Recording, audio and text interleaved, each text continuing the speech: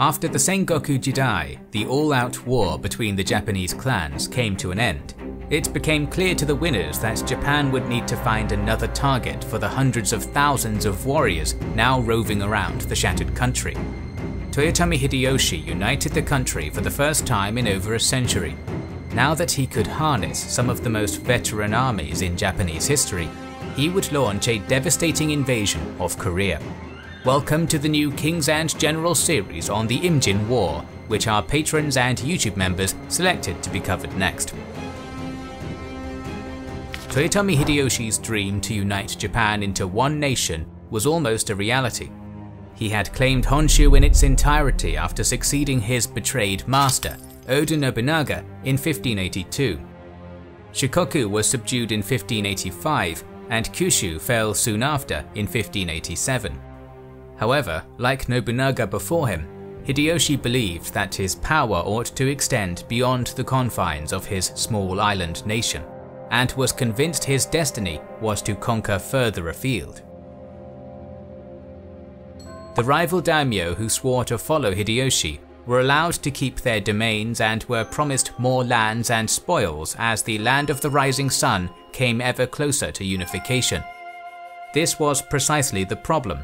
As with no more battles to fight or gains to be had, they would surely begin to plot and scheme against Hideyoshi. Aware of this fact, he began to make his plans in the late 1580s, hungrily eyeing Korea as the initial target, and the Chinese Ming Empire after that. The Great Unifier's most recent conquest was the island of Tsushima, located at the midpoint of the Tsushima Strait. The lords of this clan, the So, now became Hideyoshi's vassals, and were ordered to deliver a message to the Koreans. It was a threat of invasion that put the So in a difficult spot. So's long relations with the Korean Joseon monarchy made them ideal diplomats, but the outbreak of hostilities would damage the trade which granted the clan much of its wealth. Aiming to soften the diplomatic blow as much as he could, So Yoshishige altered Hideyoshi's message to the Korean court. It now demanded that a simple tribute mission be sent to Japan in order to confirm Korea's respect. In a lethal blunder, the So clan leader sent a rough, hardened subordinate known as Yutani Yasuhiro to deliver the message instead of going himself. Yasuhiro offended his Korean hosts by insulting the size of their spears compared to the Japanese and mocking their lifestyle. Not content with that, the brash envoy warned, "Your country will not last long. Having already lost the sense of order and discipline, how can you expect to survive?" The uncouth nature of the envoy's conduct, in addition to the unacceptable terms of Hideyoshi's edited letter, led to the Koreans' refusal. Naturally, Hideyoshi was furious at the failure and ordered that Yasuhiro and his entire family be killed. So Yoshishige was punished less severely, being deposed as daimyo of Tsushima by his adopted son Yoshitoshi, who Hideyoshi considered more trustworthy. Over the next few years, more embassies were sent from Japan to Korea and vice versa. In a crucial visit to Kyoto during 1590, Korean courtiers failed to gather intelligence on just how powerful Hideyoshi's military was, leading their government to underestimate the imminent danger. Furthermore, the issue divided the Korean court factions, named for the location of their respective headquarters in Seoul. Members of the Westerner faction gradually came to realize the very real peril Japan posed, but any attempt to prepare for the invasion was actively opposed by the Easterner group. In Japan, a colossal war machine was gearing up in the summer of 1591, beginning with Hideyoshi's establishment of a massively fortified headquarters complex on the island of Kyushu. From there, he oversaw the levying of a massive army comprising 335,000 total troops, 158,000 of which would cross to Korea itself. The levies were raised by the individual daimyo, who were obliged to supply a predetermined number of men according to the size and wealth of their fiefdom in a system known as gunyaku. However, it is notable that other political factors could influence a daimyo's required contribution, such as their standing with Hideyoshi. The 158,000-strong invasion force consisted of 82,200 men from Kyushu, which was closest to Korea, 57,000 men from Honshu, and 19,600 from Shikoku. How this giant force was equipped must be discussed for a moment, as it's often common to envision Japanese armies as something different to reality. Rather than an army of samurai wielding katanas, the majority of Hideyoshi's invading troops were instead the humble ashigaru, peasant foot soldiers armed with swords, spears, and bows. As the high-tech spearhead, Hideyoshi used a considerable number of lightweight arquebuses, but the exact number of troops who possessed one is not known, perhaps 1/3. The plan itself was to be a domino rolling through Asia. When the Koreans were conquered, they were to supply manpower and material for the push into China. When the area around Beijing was conquered, that area would supply manpower for a push further into the Middle Kingdom, and so on. The invading force would be ferried to Korea by 700 assorted ships, which, along with their crews, were requisitioned from the various daimyo of the coastal provinces.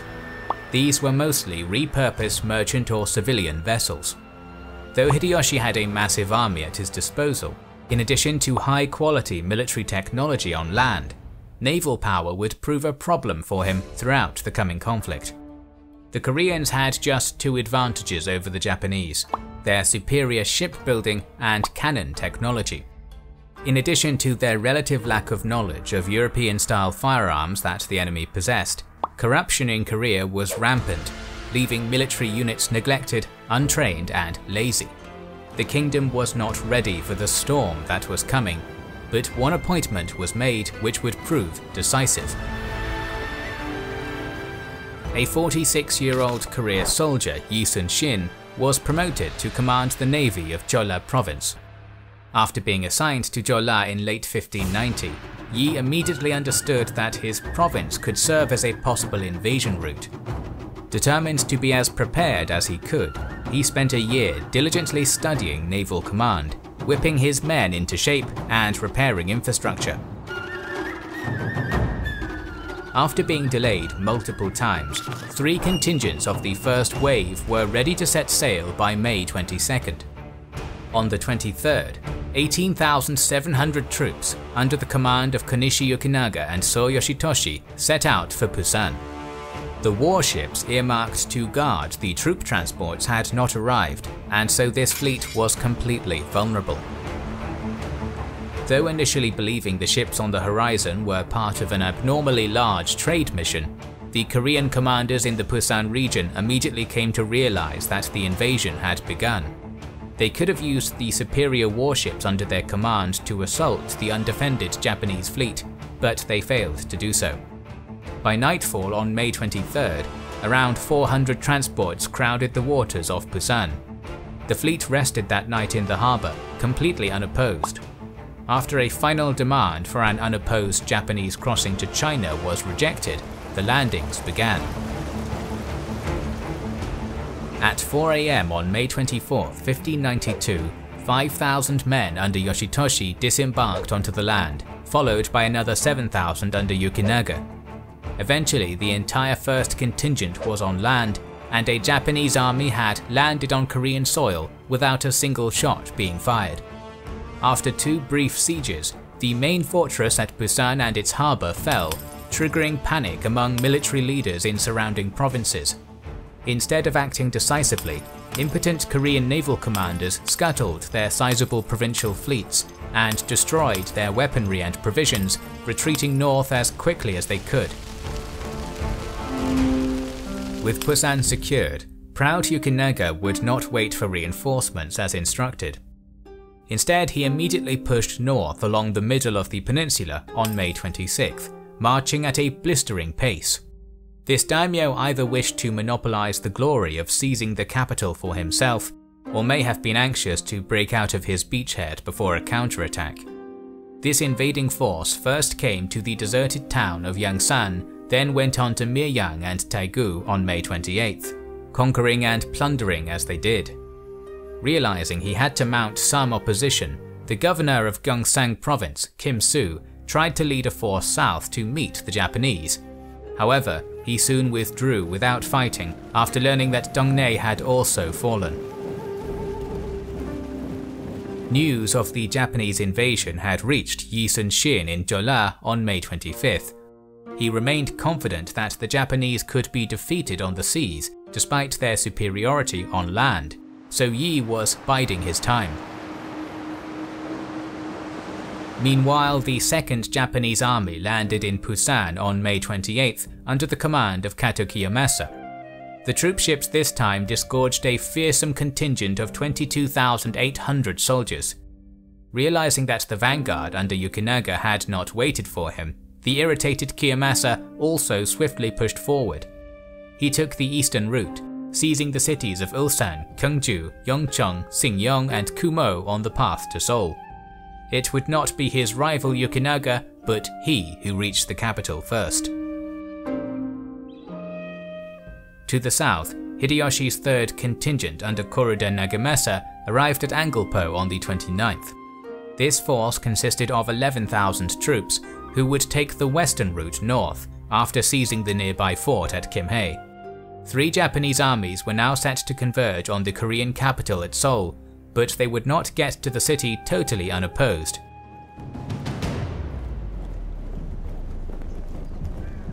Revered Joseon General Shinlip had assembled a sizable resistance army of 8,000 at Chungju, around 100 kilometers south of the capital, and he intended to fight. The ragtag agglomeration of cavalry troops, officers who had retreated from the south, and hastily raised levies from the north, possibly could have held the Cheoyong Pass, General Shin's original plan. However, retreating Korean units revealed that it had already been lost, and instead Shin chose to do battle at Chungju on an open field. At midday on June 6, 1592, as the Japanese were descending from the Cheoyong Heights, General Shin drew up his army outside Chungju on a stretch of flat ground, hemmed in by a hill called Dagum-dae to their flank and the South Han River behind them. This was a death trap with no possibility of retreat, and this was precisely the point. Placing troops in this kind of situation was a long-established Chinese military tactic which had led to remarkable victories in the past.